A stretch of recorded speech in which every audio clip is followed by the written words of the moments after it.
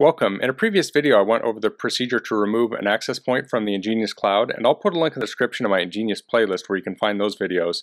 And I'll also put a link to the hardware I'm using, and to use that link it helps me out a little bit and doesn't cost you anything extra. So in this video I'm going to talk about using the management IP to access an access point before you've set it up. So I do want to disclose that the hardware that I'm using in this video was provided to me by EnGenius, but they're not compensating me for this video and they're not reviewing it before I post it. So where I left off in the last video, I was on this management interface of one of the access points. So I have an IP address on my local LAN here, 192.168.7.170, and I logged into it using the default username and password. But if you just take this access point and plug it into your network, you need a way to locate it. So this access point has a separate management SSID that you can use. So I'm going to exit out of here, so I'll close this, and I have my EnGenius cloud up, but I'm not going to use it just yet. So I want to go to the place on my computer where I select the Wi-Fi access point. So I have two access points here for EnGenius. I have the top one, it puts me on my LAN, okay? But that won't let me know the IP address of the access point. The second one is a management access point. So I want to go and select the management access point. So now we're connected up to that. I'll open up a new tab.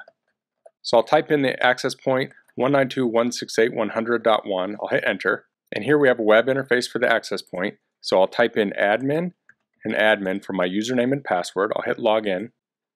And here we're logged into the access point. So we're actually on a separate network from the LAN. And you can see here it tells us the IP address of the access point. So we could go on our LAN and connect to this access point. That would be fine. The main thing we need to set this up in the EnGenius cloud though is the serial number. So I'll go over here and I'll copy this.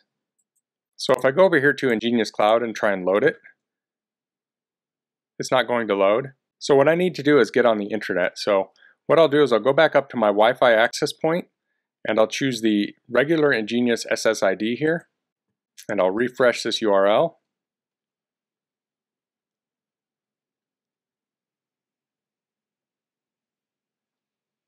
Now I can connect up to the EnGenius Cloud.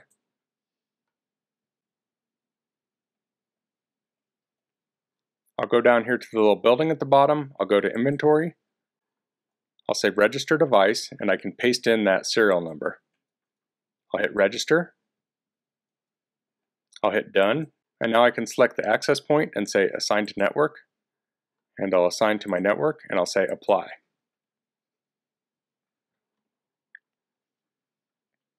And now it has assigned it to my network. I can go up here to manage dashboard, and the access point will show up here in just a second. So you can look on the back of the device to get the serial number. You can use a QR code to set it up.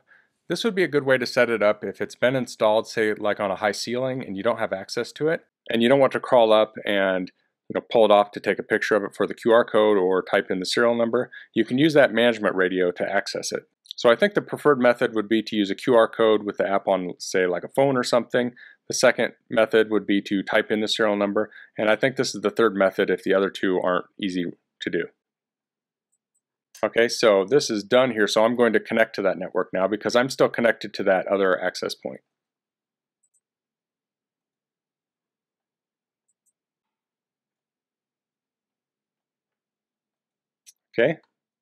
Okay, so I connected up to the SSID I have on here, which is Rick Makes. It's right here. So this is up and running now. So that's all I'm going to cover in this video. If you have any questions, please leave them in the comments. If you like this video, please click like.